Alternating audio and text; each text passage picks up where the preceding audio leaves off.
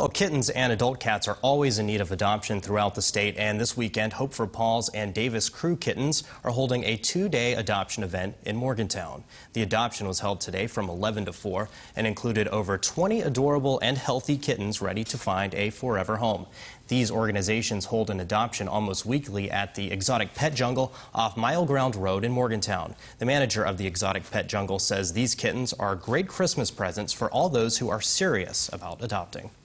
We're doing this double weekend just because it's before Christmas and we want to get as many adopted as possible. Now, with that being said, these are not just Christmas presents. These are forever pets until the day they take their last breath. And that's what we're striving to make sure happens. Day 2 of the kitten adoption will take place